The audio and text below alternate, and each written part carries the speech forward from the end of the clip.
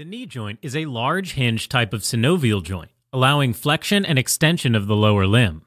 The knee joint has three main articular areas: the lateral and medial femorotibial articulations between the lateral and the medial condyles of the femur and tibia, as well as the intermediate femoropatellar articulation between the patella and the femur. Notice that the fibula does not participate in the knee joint. Okay, now the articular surfaces of the knee joint are the medial and lateral femoral condyles, the patellar surface of the femur between these two condyles, the articular surface of the patella, which is a plateau with an anteroposterior ridge that fits into the patellar surface known as the trochlear groove, and the articular surfaces of medial and lateral condyles of the tibia, on which the condyles of the femur roll. Because the knee joint articular surfaces are irregularly shaped and incongruent, knee joint stability heavily relies on tibiofemoral ligaments and the strength of the surrounding muscles such as the quadriceps. Now, the knee joint is surrounded by a joint capsule, which has an external fibrous capsule and an internal synovial membrane. Superiorly, the fibrous capsule attaches to the femur, just proximal to the articular margins of the condyles. Posteriorly, the fibrous layer encloses the condyles and the intercondylar fossa, and has an opening for the tendon of the popliteus. Inferiorly, the fibrous layer attaches to the margin of the tibial plateau, except where the tendon of the popliteus crosses the bone. The quadriceps tendon, patella, and patellar ligament replace the fibrous layer anteriorly, and the fibrous capsule is continuous with the medial and lateral margins of these anterior structures. Then, the extensive synovial membrane lines all surfaces bounding the articular cavity not covered by articular cartilage, so it can be found attaching to the periphery of the articular cartilage covering both the femoral and tibial condyles, the posterior surface of the patella, and edges of the menisci. Now, the synovial membrane lines the internal surface of the fibrous joint capsule of the knee both medially and laterally. However, it does not line the fibrous joint capsule centrally in the posterior knee. From this view, we can see the famous anterior and posterior cruciate ligament. And as you can see, the synovial membrane actually reflects anteriorly over these anterior surfaces of the cruciate ligaments into the intercondylar region, instead of going behind them. Meaning, the cruciate ligaments actually lie posterior and outside of the synovial-lined articular cavity, so they're considered extra-articular, in addition to lining the posterior surface of the infrapatellar fat pad, making this extra-articular as well. The anterior synovial reflection creates a median infrapatellar synovial fold. Above the patella, the synovial membrane of the joint capsule extends underneath the central part of the quadriceps to continue with the synovial lining of the suprapatellar bursa. Now, the joint capsule is strengthened by 6 extracapsular, external, or intrinsic ligaments. These include the fibular or lateral collateral ligament, tibial or medial collateral ligament, anterolateral ligament, patellar ligament, oblique popliteal ligament, and arcuate popliteal ligament. The patellar ligament, the distal part of the quadriceps femoris tendon, is a thick fibrous band passing from the apex and adjoining margins of the patella to the tibial tuberosity.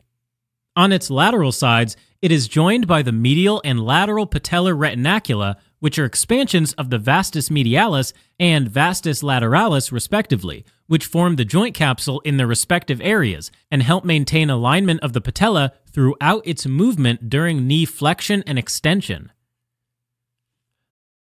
The collateral ligaments are 2 strap-like ligaments on the medial and lateral surface of the knee, and they contribute to knee stability by limiting varus and valgus movements of the knee, while also contributing to rotational stability. The tibial collateral ligament is a flat band that extends from the medial epicondyle of the femur to the medial condyle of the tibia, with its deep fibers firmly attached to the medial meniscus at its midpoint. The tibial collateral ligament is a thickened portion of the medial joint capsule and is mirrored by a lateral joint capsule thickening which has garnered recent anatomical interest called the anterolateral ligament. The anterolateral ligament of the knee generally inserts on the lateral epicondyle of the femur to the lateral surface of the tibia, and also has a midpoint attachment to the lateral meniscus. Then there's the lateral or fibular collateral ligament, which is a cord-like extracapsular ligament that extends inferiorly from the lateral epicondyle of the femur to the lateral surface of the fibular head.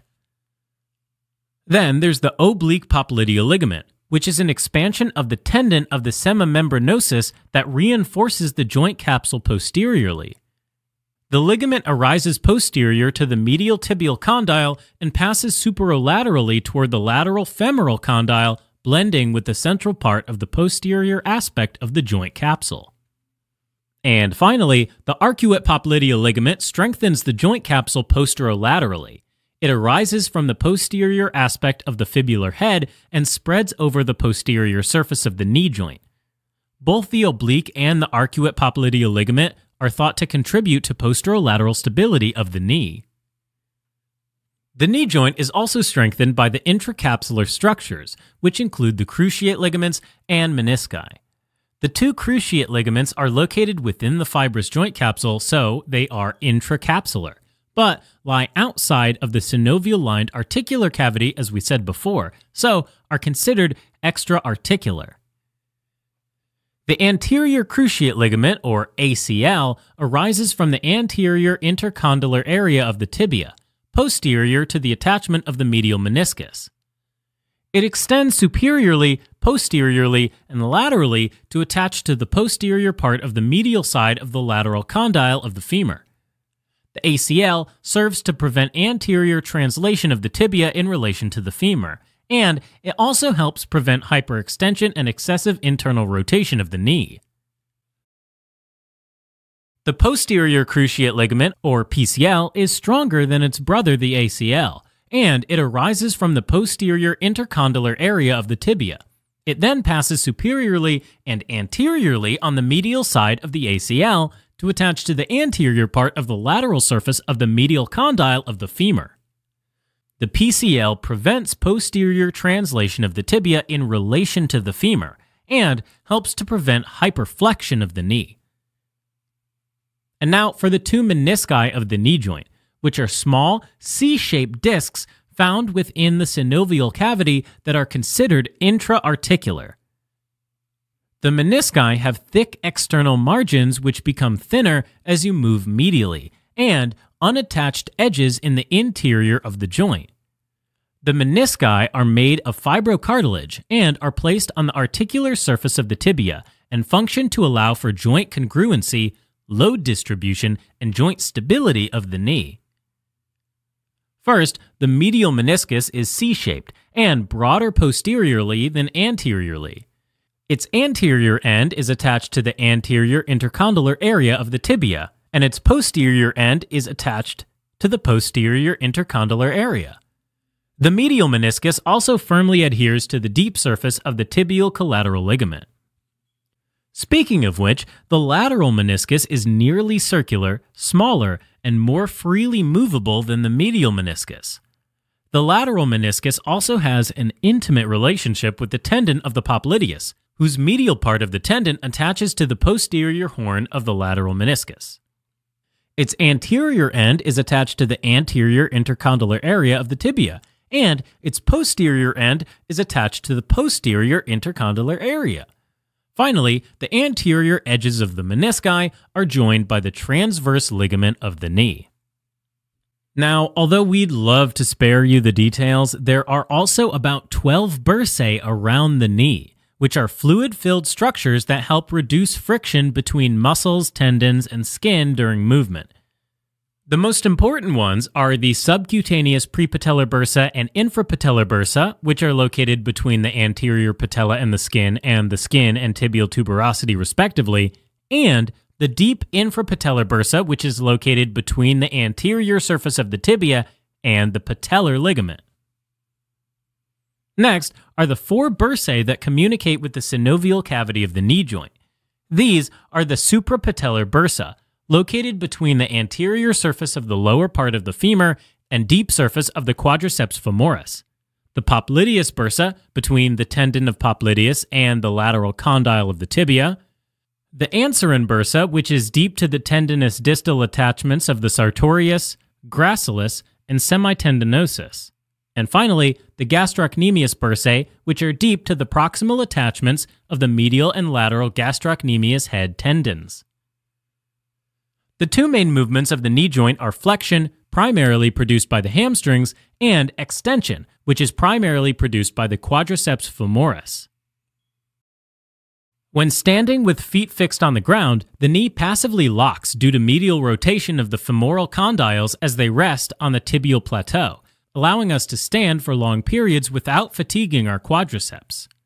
When the popliteus muscle contracts, it laterally rotates the femur, helping us unlock our knee so flexion can occur, which is also crucial for initiating our gait.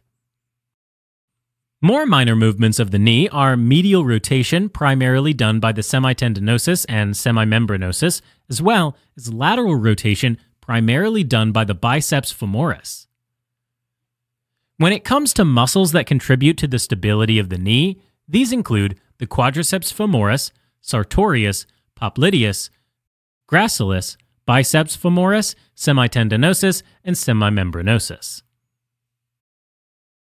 Switching now to neurovascular supply. The arteries supplying the knee joint are the vessels that form the periarticular genicular anastomosis around the knee. The 5 genicular branches of the popliteal artery include the superior lateral, superior medial, inferior lateral, inferior medial, and middle genicular arteries, the descending genicular branch of the femoral artery, the descending branch of the lateral circumflex femoral artery, 2 recurrent branches of the anterior tibial artery, and the circumflex fibular branch of the posterior tibial artery. And going back to Hilton's law, the nerves supplying the muscles crossing the knee joint also supply the joint. These include the articular branches from the femoral, tibial, and common fibular nerves, as well as the saphenous nerve. Although we really are knee-deep in this fascinating topic, perhaps it's time to have a small break and try to recognize some of the structures of the knee joint.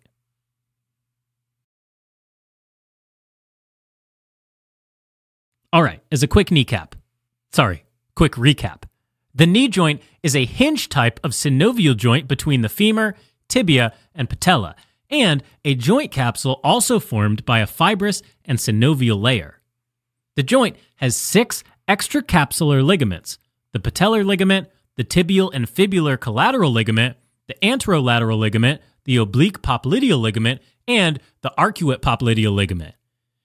It also has intra-articular structures, including the anterior cruciate ligament, posterior cruciate ligament, and the medial and lateral menisci.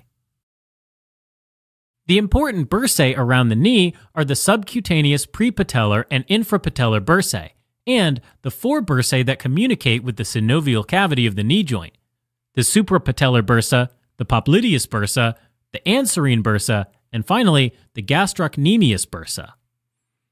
Knee joint movements include flexion, extension, medial rotation, and lateral rotation.